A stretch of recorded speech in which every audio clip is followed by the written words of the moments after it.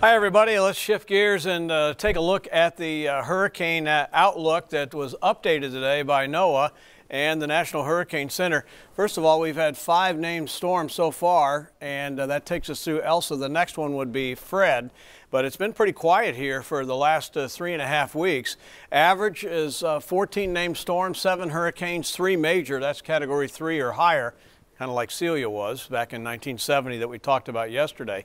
And NOAA's updated forecast today says a range of 15 to 21 named storms, so they're saying it's still going to be an active season because we're going to be above normal.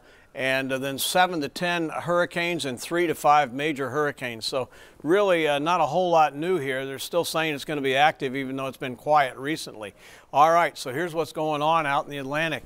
The system over here by Africa has fizzled out. A new system is coming off of Africa, and they're saying that is likely to develop down the road. That's what it means in orange there. And then this area in yellow right here is going to develop, and when it does, it'll be in this area northeast of the Leeward Islands. So not a threat to interest in the Caribbean or the Gulf of Mexico, which continue to be quiet for now. The systems that we just looked at are not a problem, not a threat right now. Scattered showers in the area today, missing the city once again with the activity way out to the west in the watershed, and now new activity between Taft and Sinton and Odom, and then northwest of Odom, and then from Calallen over to west of Robstown there in Nueces County. Same place that got hit last night with rain. Officially, we've had 1/1800ths of an inch of rain today, and it has rained 2 out of the 3 days that rain was forecasted, but not here in town, just officially out at the airport. That's how scattered the activity is, and that's the way it's going to be again tomorrow. So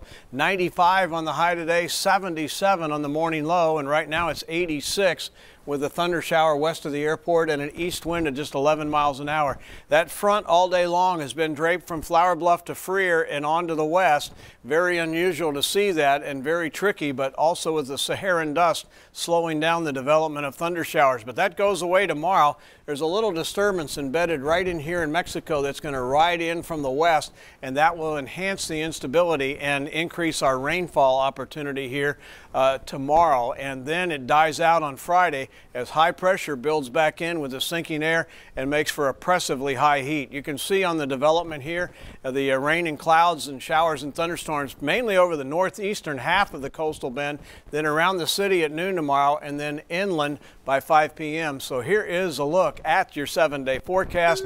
Again, scattered showers and a few thunderstorms tomorrow, 93, isolated and 94 on Friday, and then dangerous heat and breezy here Saturday through Wednesday of next week. And Katya, I wouldn't be surprised if our heat index over the weekend doesn't hit 115 here in the city. So watch out for that. It's coming.